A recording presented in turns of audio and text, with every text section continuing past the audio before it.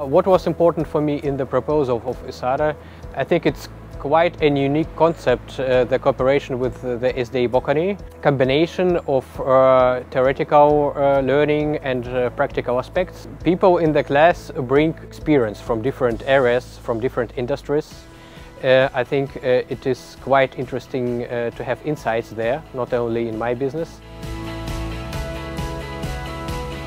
So, 3 skills that I would learn during the EMMS program. For sure, the ability to communicate marketing aspects on the global level, multicultural approach in marketing and sales, and I think it's just this direct combination of academic or of hard skills and soft skills in marketing and sales. For those willing to do this program, take care and enjoy it.